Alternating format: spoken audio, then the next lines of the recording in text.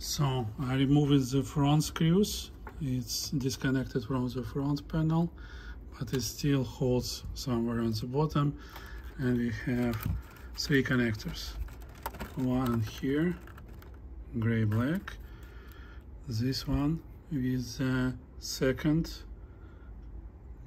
gray wire, and this one with the first gray wire.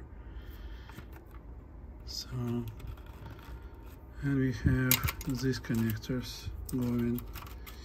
Let me see if it's, yeah, it's connected to the tape transport. So those colored guys here, the blue one, the red one, I believe, no, the red one goes to the different side, but blue one goes here, and another one, another 2, red and blue, goes here. Those connected to the tape transport as well. So you see, red, blue, and I believe this blue one here.